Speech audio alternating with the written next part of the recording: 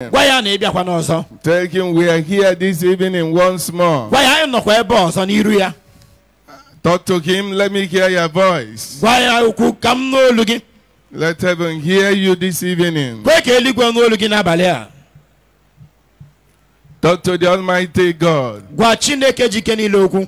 Music ministers, can you pick up the mic? Are you there? Yes. Talk to God. Bless his name. He's a wonderful God. Are we ready, music ministry? In Jesus' name we pray. Amen. When I go with the Lord Jesus into the battle, I am a winner. When I go with the Lord Jesus in the battle, I am a winner. I said when I move with the Lord Jesus into the battle, I am a winner. When I go let me hear you. Jesus into the battle, I am a winner. When we move with the name Jesus in every battle, we are the winner. When we move with the Lord Jesus into the battle, I am a winner. I said when we go with the Lord Jesus into the battle, we are the winner. When we go with the Lord Jesus into the battle, I am a winner. I said when we move with the name Jehovah into the battle, we are the winner. When we go with the Lord Jesus into the battle, I am a winner. When we move with the Lord Jesus into the battle, I am a winner. When we go with the Lord Jesus into the battle, I am a winner. I said when we move with the name Jehovah in every battle, I am a winner.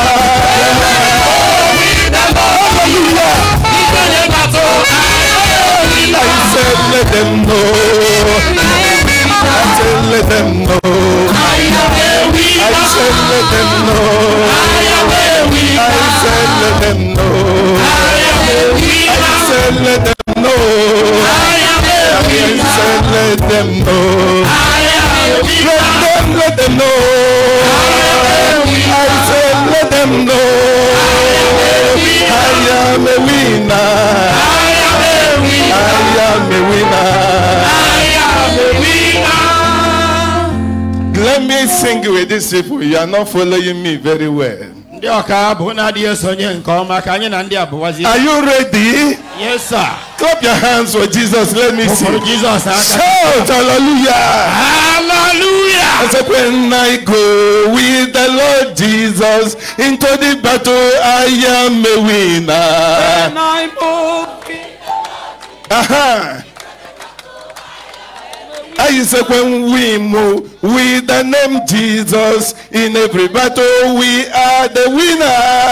When we go with the Lord Jesus, let me hear you. In every battle, I am a winner. I said let them know. I am a winner. I said let them know. I said let them know. I said let them know. I said let them know. I am a winner. I am a winner. I am a winner. Let them know. I say let them know. Oh yeah, grab your hand. Sing it. I am a winner.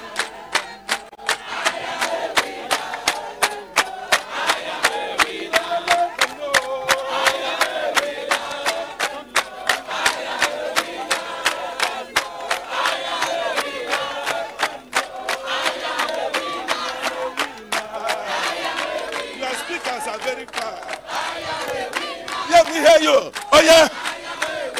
Oh yeah. Oh yeah. Oh yeah.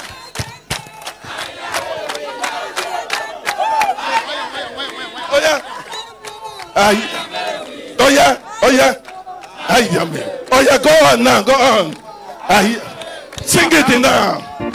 I said let them know. I say let them know.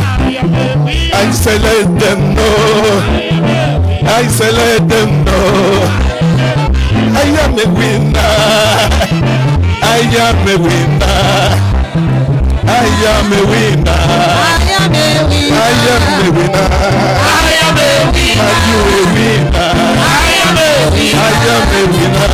I am a winner. I am a winner. I am a winner. I am a winner. Let me hear your hand. Let me hear your hand.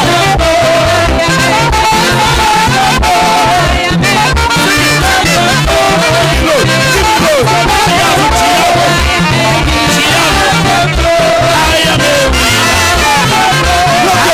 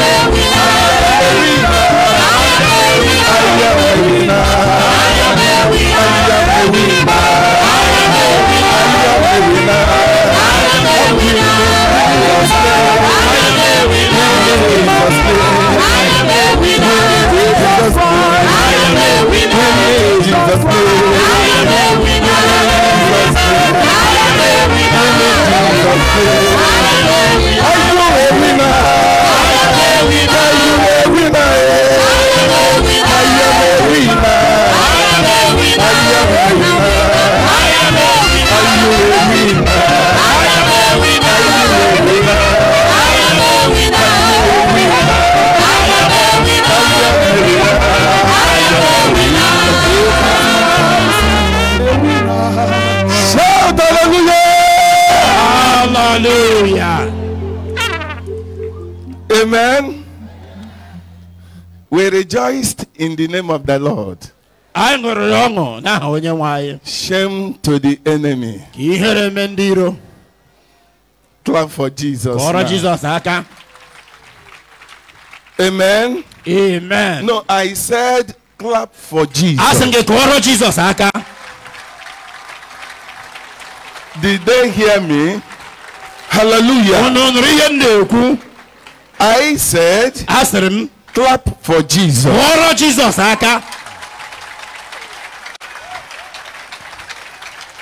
Hallelujah. Amen. You must learn how to clap. When you return to the parishes, begin to learn how to clap. Music ministry, clap for Jesus. I'm only hearing one person here.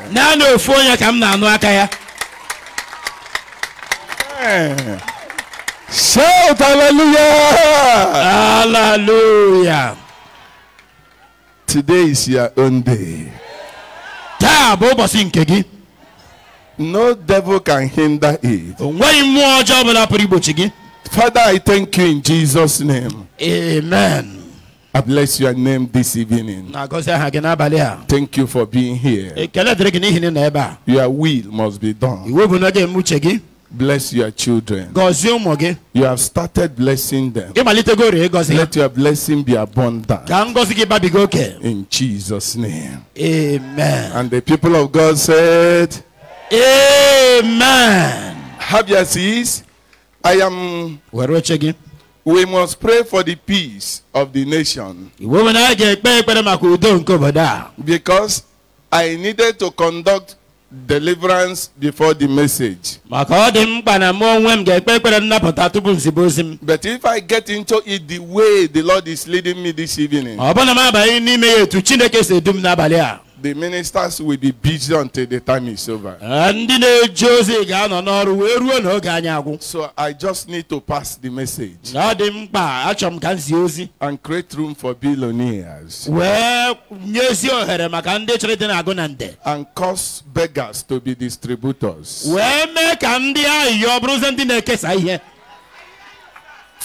So you are still here? I thought you have gone home. Oh, praise the Lord. Hallelujah. Let me hear your hallelujah again. Hallelujah. Escape. I say escape. We are going to treat it in two subheadings. Escape from sin. That's point one. Point two, escape from poverty. If you are ready this evening, you will discover that you kept yourself where you are. The Lord has done a great work for you. You have to take it home tonight. In fact, if you don't like wealth, just receive the blessing. Make the wealth. Bring it to me. I know how to use it. So don't reject the blessings of tonight. But I advise you, don't ever appreciate poverty. Say no to poverty. I didn't hear you. Praise the Lord. Hallelujah. So I go straight to escape from sin. Genesis chapter 19. Remember that yesterday I told you the definition of escape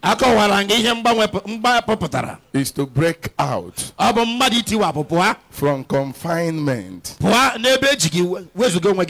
Confinement. Break out from the control of enemy. To have freedom.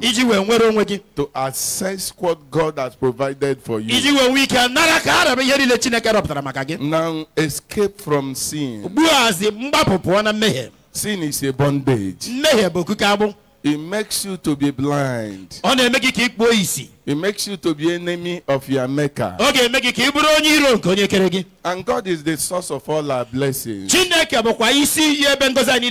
When any man is in enmity with him, that person's trouble is grievous. May it never be you. Did I hear amen over there? Genesis 19. I begin from verse 1. And there came 2 angels to Sodom, even unto Lot. There came 2 angels to Sodom at even, and Lot sat in the gate of Sodom, and Lot, seeing them, rose up to meet them, and he bowed himself with his face toward the ground. And he said, Behold now, my Lord, turn in, I pray you, into your servant's house, and tarry all night, and wash your feet, and ye shall rise up early, and go on your ways. And they said, Nay, but we will abide in the streets all night. From verse 6 now, and Lot went out at the door unto them, and shut the door after him, and said, I pray you, brethren, do not wickedly. Behold now, I have 2 daughters, which have not known man. Let me, I pray you, bring them out unto you, and do ye to them as is good in your eyes. Only unto these men do nothing. For therefore came they under the shadow of my roof. Abawani memde muoziahun we Sodom nanyas. Ma Lot nodro no sama Sodom. Lot we hu hanya bilie izute ha odakpo iru ya n'ala. Si biko lem di nwem biko sidi ni ije unu weziga onwe unu baa n'ụlọ oru unu no ọnọdụ abalị sakwa n'okwu unu ga-ebili n'isi ụtụtụ ụla ha wee sị ya kama ọ bụ n'ama ka anyị ga-anọ ọnọdụ abalị. Malite na mokwu nke 6, Lot wee pụkoro ha ruo ọnụ ụzọ mechie ụzọ ahụ n'azụ ya. Ọ sị biko ụmụnne m unu emela ihe ọjọọ.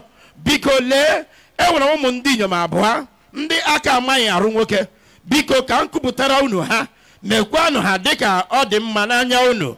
Naanị unu emetụla ndị ikom ahụ ihe, n'ihi na ọ bụ n'ihi nke a ka ha bakuru n'okpuru ụlọ ndo nke m. Ha sị pụọ n'ụzọ. Ha sịkwa otu a onye nke ọzọ pụtakwara ịnọ dịka ọbịa. Praise the Lord. Hallelujah. I read some part of it because you have been reading it. Here we must know that every sin we are committing is reporting itself before the Lord. So what we call enjoyment is entirely our enemy. They make us to feel that we are okay, and they return back to the gate of heaven and report to God, saying, these ones are not worthy of your blessings. These ones are not worthy to live. These people are disobedient. They are rebellious. Take them away from the road. The sins of Sodom and Gomorrah came to book. God sent his angels, not that he didn't know what has happened, but he's a faithful judge. He doesn't judge like natural men. You give a man money here, he will utter judgment.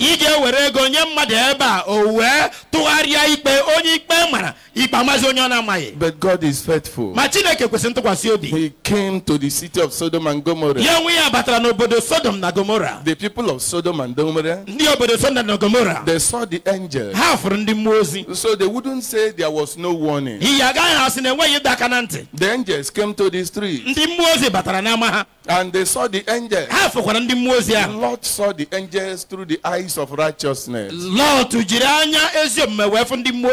They saw the angels through the eyes of iniquity. When Lot invited them to his house, He invited them with all his heart. But the men followed after him. They came for immorality. And so it was discovered indeed that these people were terribly down in sin.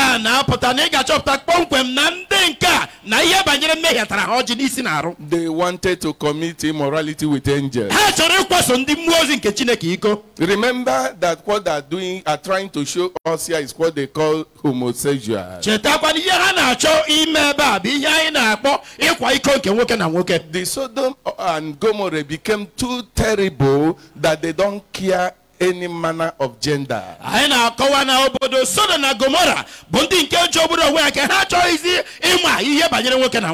Whether you're a man or woman, married or unmarried, you are good for them. Even the angels of heaven. And they came pushing the door. They wanted to commit immorality with them. They were inventing iniquities day by day. If you check our country today and the world all over, you will discover that people are inventing sin.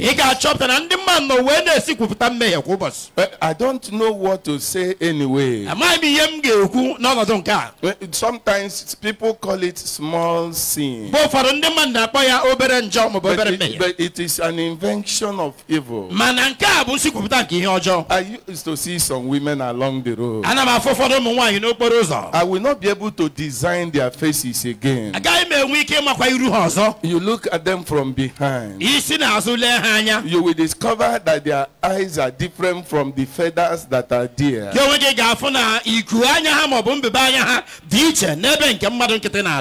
Their eye is just quite different.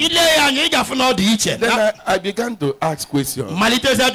How can somebody look like a human being and the eyelids and lashes are looking like that of witches and wizards?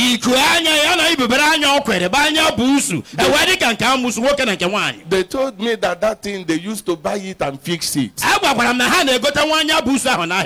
Challenging God that He does not know how to create. And so you will see somebody, you will be looking this way, then the eyelids will be facing this way. You wouldn't understand what is happening.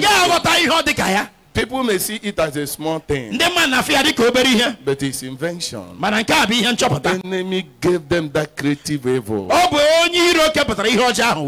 Things are multiplying. We see men nowadays that we go to hospital and say, change me to a woman.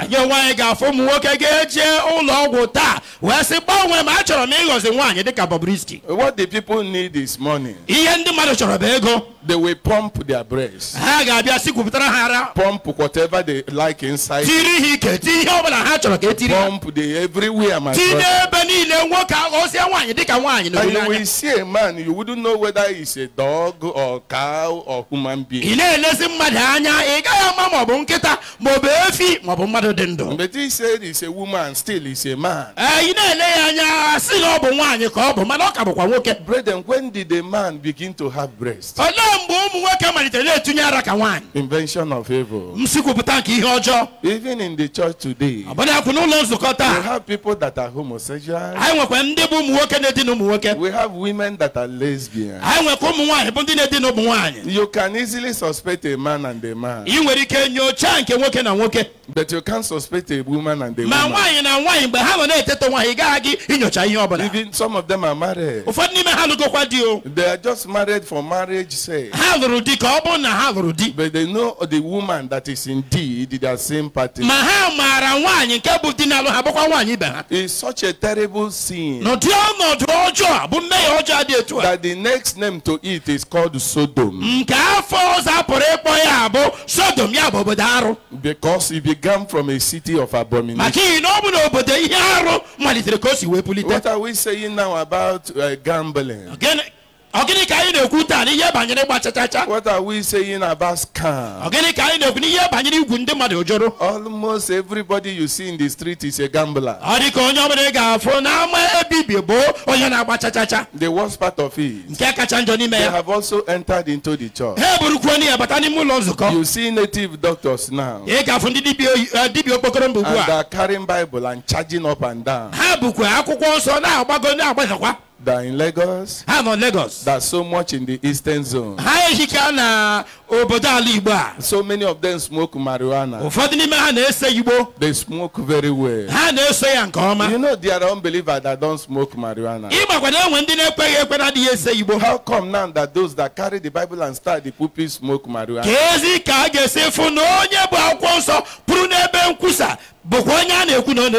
You will simply understand it when you see them conduct deliverance. When they're supposed to conduct deliverance, they can kick, they can box, they can bite you, because the brain contains marijuana. And people are rushing to those places. People are going to those areas. They are criminals. They can steal your daughter. They can steal your son. They can steal your wife. They can steal your money. They can also steal you as well, and steal your soul. And people are still going there. Iniquity is abounding. And the Lord said, escape.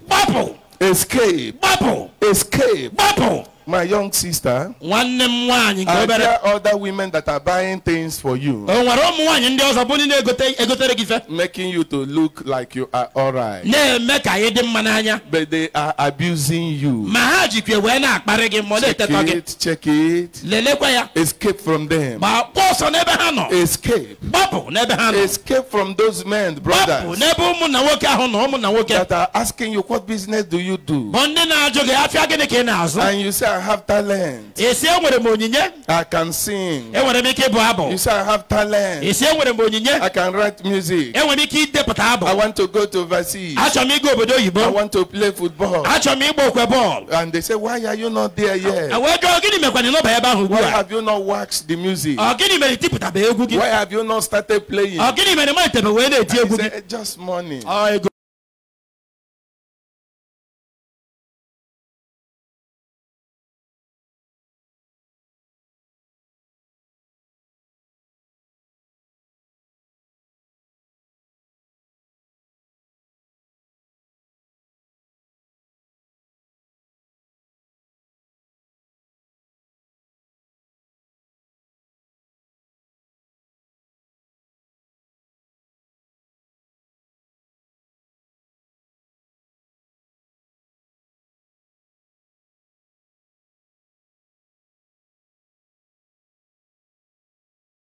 Will inject demons into you. How do you think that a man that is messed up can do you good? Escape from that man. Escape. And come to Jesus. Drop every manner of sin. Are you married? You are a woman, but you are defiling your matrimonial bed. You are laying a terrible curse upon the entire family, even to the children unborn. You have tried to stop. You are even a church member. Apostle Paul said that the things I want to do, I see myself not doing them. And the things I do not want to do, I see myself doing them. That shows us that many times we know much more than we can do. If we can do all the things we know, know, we wouldn't be getting into evil. We wouldn't be getting into trouble. You know that immorality is bad. You know that homosexuality is bad. You know that armed robbery is bad. You know that ritual killing is bad. You know that kidnapping is abomination. But you are still doing them. That's why the Lord is calling you to escape from those evil. The Lord is here to do it. How will it happen? Just appreciation. You don't need to do much. Simple appreciation. Some people will tell you be born again. That is all right. But what is being born again? Simple appreciation. Appreciation of what Jesus Christ has done on the cross of Calvary. You are not going to do anything again. He has no sin. He was a righteous man. You have sinned. I had sinned. But he took our sin and put upon himself.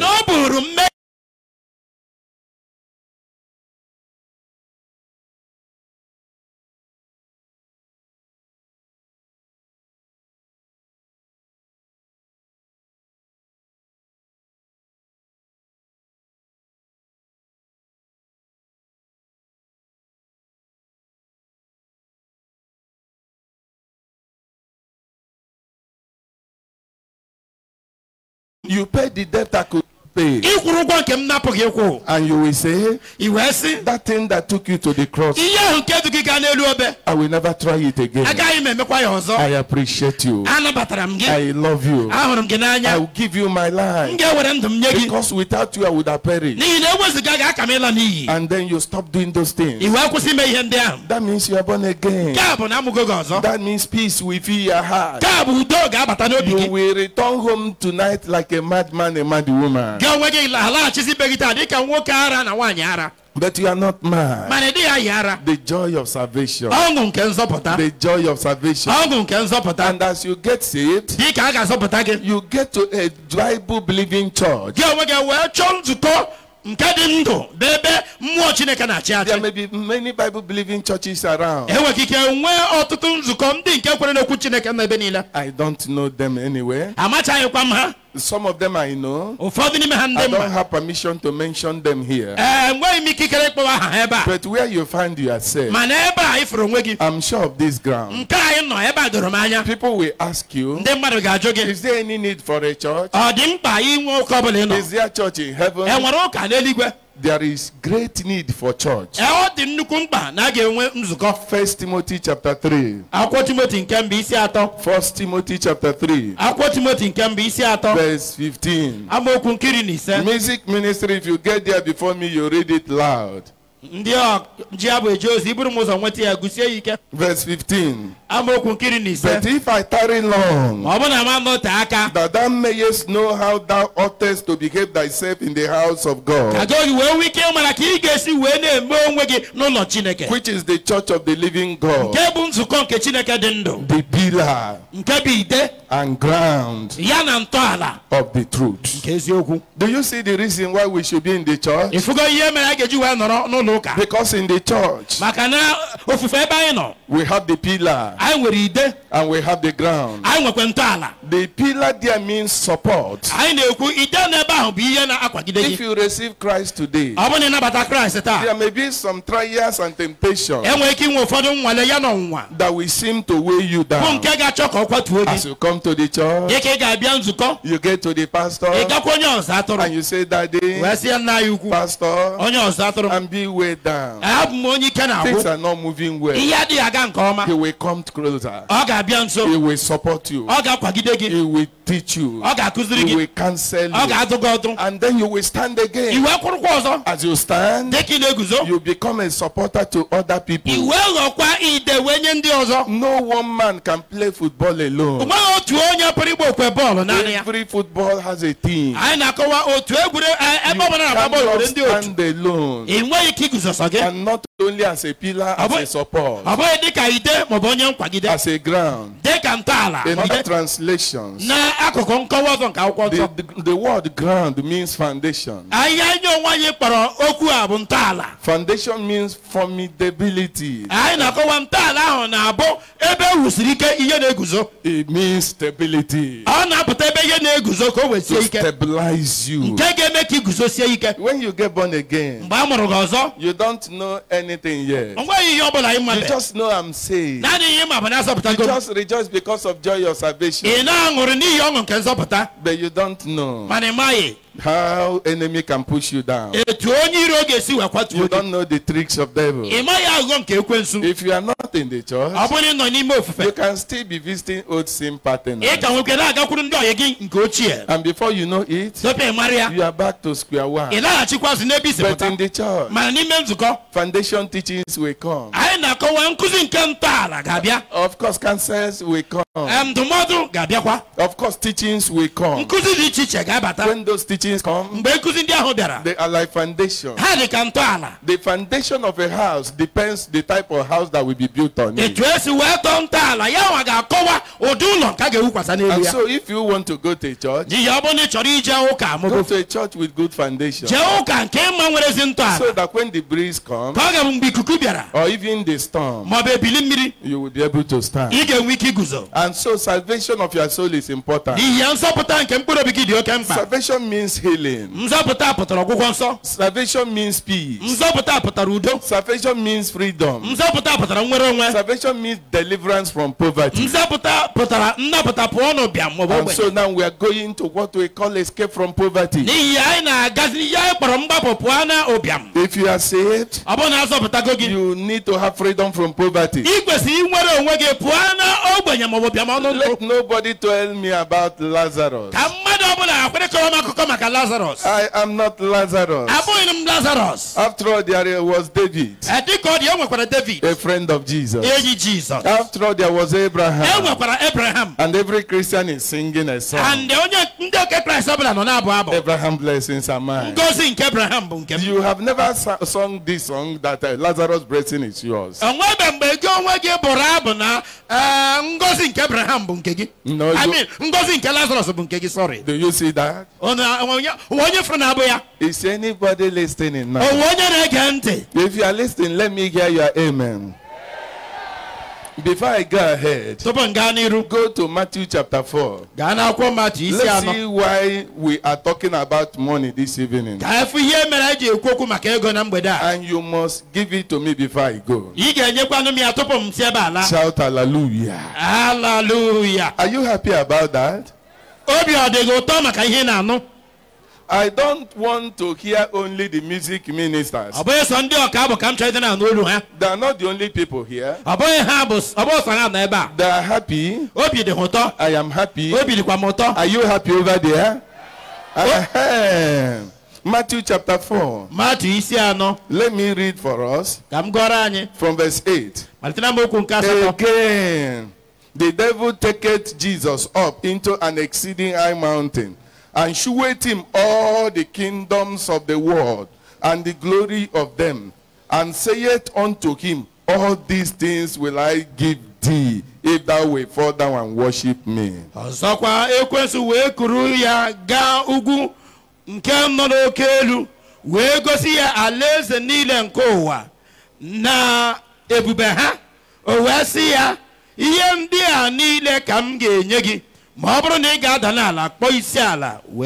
This is what has made the devil to deceive many people in the church. It has also encouraged unbelievers to stand against Christianity. They are teaching us that to be Christians, we must be poor. That to be people that we go to heaven, you have to lack food. You won't take your children to school. Because devil told them.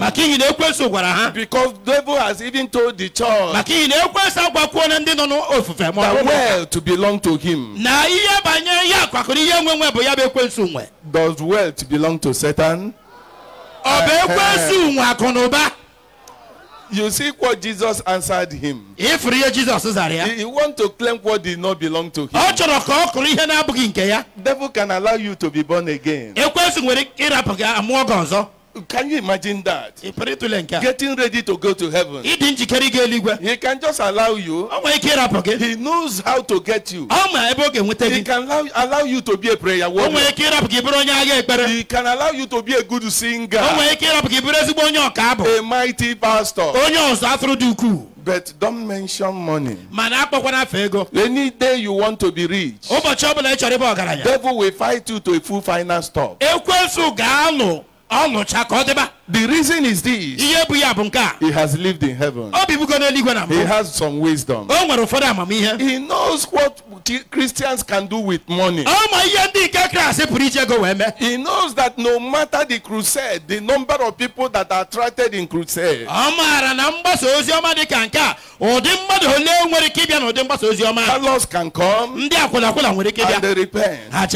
Armed robbers can come and they repent. All manners of people can come and they repent. And then we are talking to them. Leave bad business. Leave the things you are doing that are not good. Leave gambling. But at the end of the month, landlord will knock at the door. At the end of the year, landlord will come with a very long chewing stick.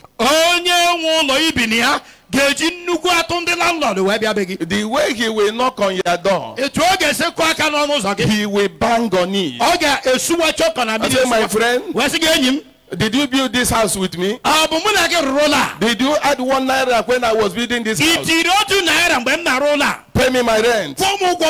And when a Christian is being bugged, being troubled, every time, money. And he was not owing before he became a Christian. Devil will tell him to think twice. Return back to where you came from or you'll be disgraced. You see the harlot returning to hotel. You see the gambler returning back to Yahoo. Majority of backsliding Christians backslided because of terrible situations.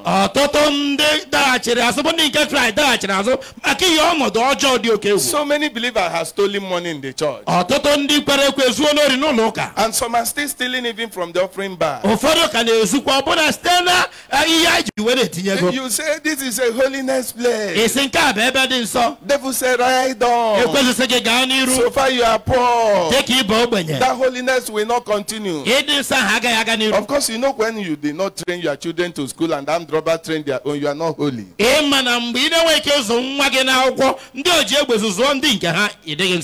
And so ignorant fill every place. Let me tell you something. Money is powerful. This crusade that is organized,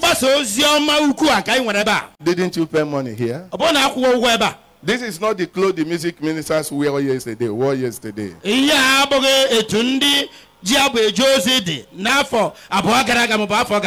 No, yesterday, but you change it. Am I right? Sorry.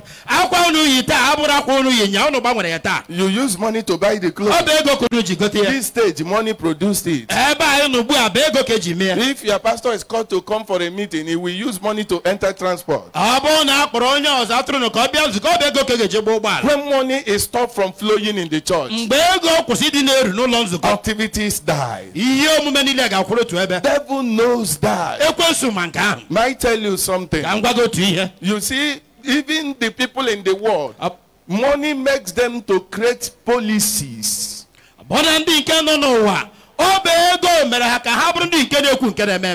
It changes political things in every nation.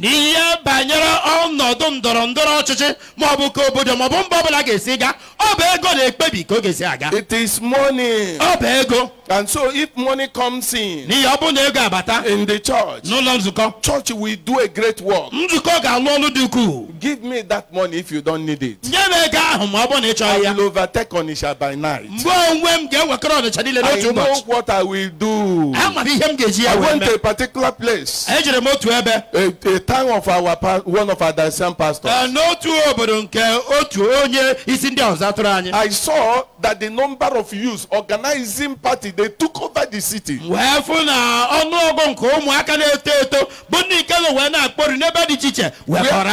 we are doing the crusade, you just see 2-3 persons. One mama, some papa, and you know. And when I came in there, God said, go to that place where they were doing party. I was going there, but I was a kind of afraid. If you see these fierce youths, you see young ladies, young girls, everywhere, and they were drinking and smoking. And God said, can these ones be saved? When I went to the pulpit after music ministry, I said, go there and call the organizer of that crusade, of that party. They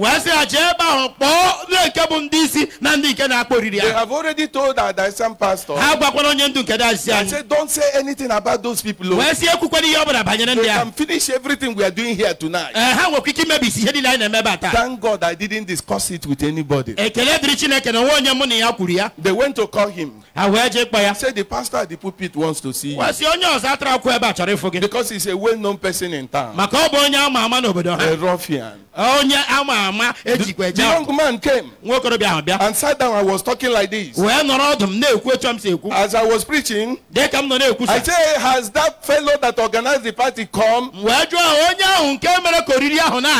They say he has been waiting. I said, come. To the pulpit. He came. I said, go and call all those people in the party to come here. Nobody in the crusade ground. Multitude of people in the party ground. The young man said that all of them may not agree. If you may follow me, I said, go and tell them what I said. He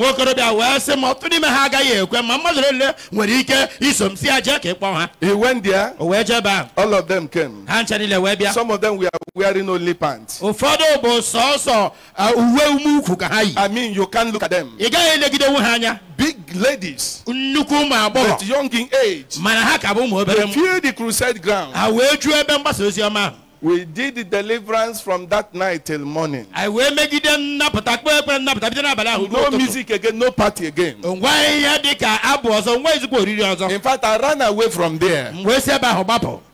Early morning, the organizer of the party, I didn't know that he woke up to meet our Dacian pastor. And they were waiting for me. When I was ready to go, I came out. After talking with our daddy, I wanted to go. They blocked my road. I came down. He said, Pastor, we have been waiting for you. Why did you deal with us like this? We wanted to give you breakfast. We have money to do everything. We enjoyed you last night. I was thinking they came for a fight. The wife ran out. He told me the business he was doing. My brethren, I bled in my heart. The young ladies were telling us that they have lost hope in life. One by one we listened to the many much we could listen to. They said no hope in life. That they want to smoke until they die. They want to go naked because they are useless. Nobody can train them.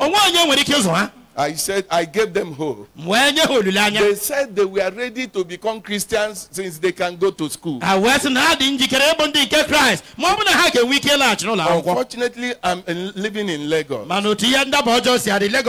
told AWADA, please, I'm interested in these people. If we can be coming for follow-up, I will get ready, we train some of them in school.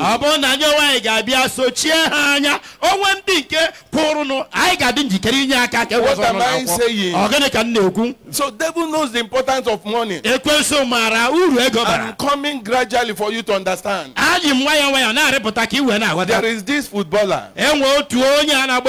He plays football in Spain. He's just a simple young man.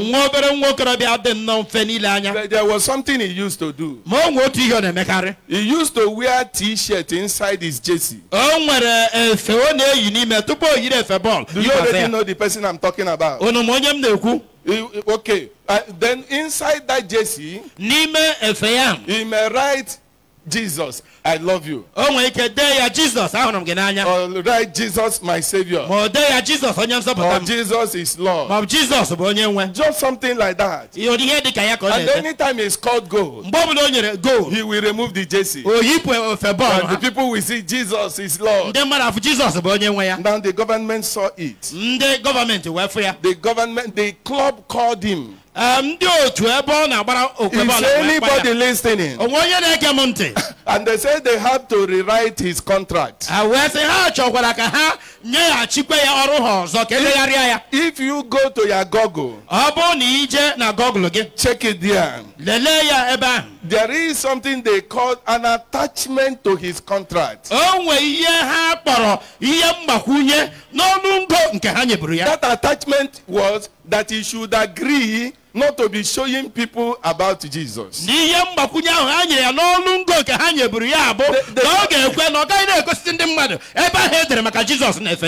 just put there anything political or religious. In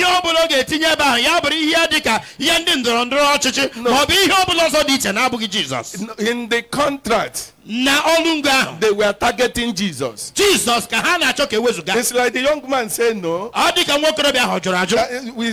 That's my idea. They promised him. Said they were going to pay him 541,680,000 euro.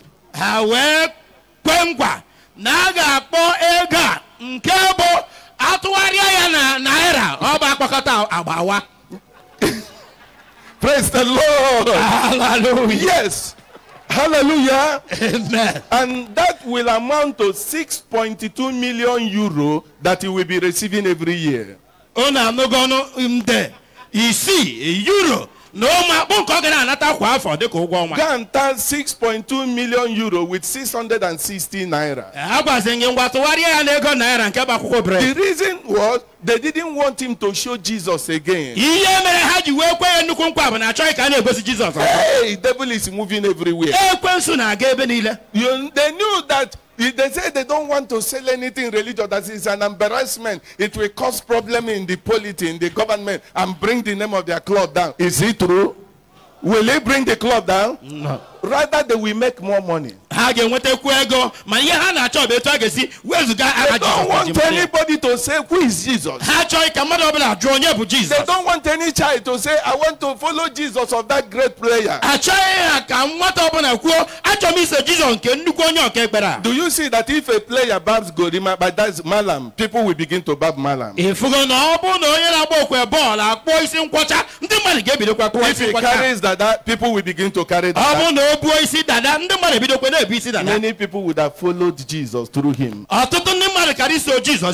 used the money and shut up his mouth. He took the money and stopped it. They know what can happen when we have money. Is anybody listening? Why should we have money? Did Jesus come so that we can have money? Is it not only holiness we should be preaching? Having money is also holiness. Do you believe that? If you don't give your family food, are you holy? If your children are going naked in the street because of money, are you holy? So having money is holiness too. 2 Corinthians chapter 8. Let's see why God wants us to be rich. I would like you to read it, dear, so that we can go together. Is anybody there already? 2 Corinthians chapter 8 verse 9. 8 verse 9. Read it. If you are there, say amen. Is there any microphone there? Oh yeah, read it. Read it. Read it. 2 Corinthians 8 verse 9. Sister, read. For you know the grace of our Lord Jesus Christ. For you know the grace of our Lord Jesus Christ. Go ahead. That though he was rich, yet for your sake he became poor, that ye through his poverty might be rich. Say amen. Amen. Is it like that in your Bible? Let me ask you. How do we receive salvation? Because Jesus substituted himself for our sakes. Yes, he went to the Calvary for our sake. Do we need to die again to get salvation? Do we need to be cut into pieces before we be saved? Why? Jesus has done it. Why did he become poor? He substituted for me. He redeemed me from poverty. He took the poverty so that I can be rich. Go and check Jesus. Check his lineage. He came from the lineage of Abraham. Was Abraham a poor man? I'm asking you. Was David a poor man? I am asking brethren. Was Isaac a poor man? I am coming small. I want to show it to you so that you won't doubt it. But before I show it to you, do you know why it takes us too much trouble to preach the gospel? Many of you know how we fast. Some of us pastors, our words are paining us. Because of too much sitting down and talking. Because of too much standing and talking. Do you know why we are suffering like that? Money. Ego. I say money. You don't know how? Go to Matthew 28. Let me show you that. Verse 12. Matthew chapter 28. I wouldn't have been suffering all this suffering. You would have even known more than me before you came here. But something happened. Money exchange hands. Matthew 28 from 12. And when they were assembled with the elders, I had taken counsel. They gave large money unto the soldiers, saying, his disciples came by night and stole him away while we slept. Amen. Amen. Amen. Amen. You see the way I'm preaching now. Many people, it will be difficult to believe me. They will say you are a pastor. You people used to go and get trained. You train your mouth, and when you talk, it will be very sweet. They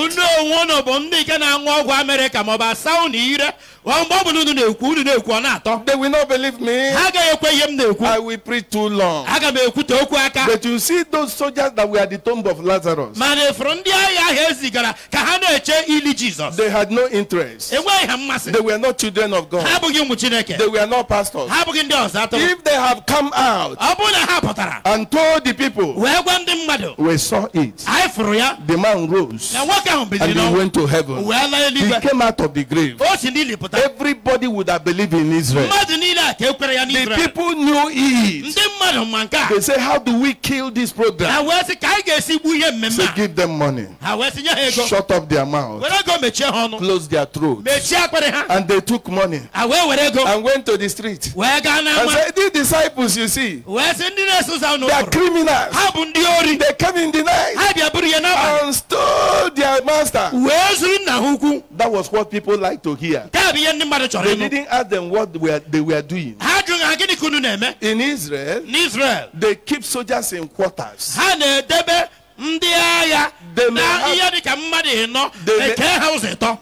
3 or 4. 4 here, 4 here, 4 there, and all of them will keep awake. When their own time is over, they get away. Another one comes, another group. Nobody asks them, how come that all of you slept? They just wanted to hear what they said, and they disbelieved us. Money caused our problem today, and so it made preaching the gospel very difficult. If you are talking to the people, they say the people that were there say you stole him. And they couldn't believe us. Do you know that in America, research was conducted on homosexuality? They said they want to know whether homosexuality involves that of men and women.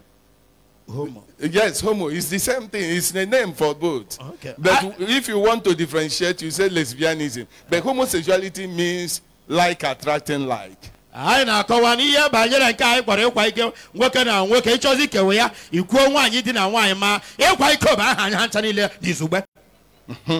Now they went into research to know whether it is something natural or something that people brought along the line. At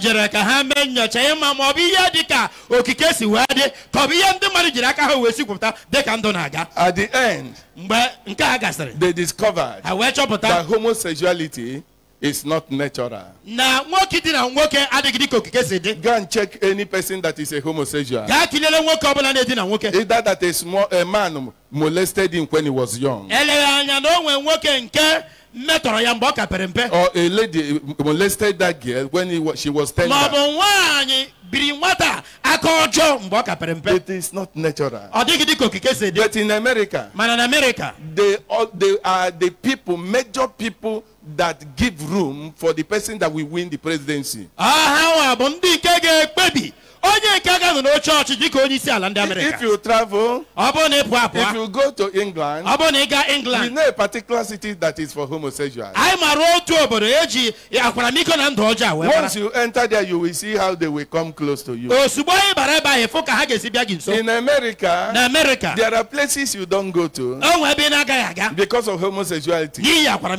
Of course, sometimes in these places they have festivals where they can go naked.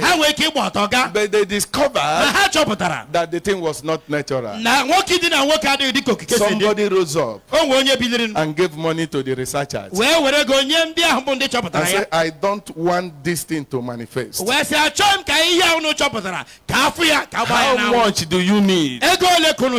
They took money and they killed that research so that homosexual can live, so that evil can continue. If Christians don't take time, before Christ will come, somebody will give money, and say no more preaching, no more speakers, let's stop all this madness. But if we have money, we will challenge them. Do you know that? If we have money, we will tell them it cannot happen. I would like to go to jail. I will preach. When they lock me, my billionaire brother will come and bail me. Yes. As I'm coming out, I will be preaching to the police.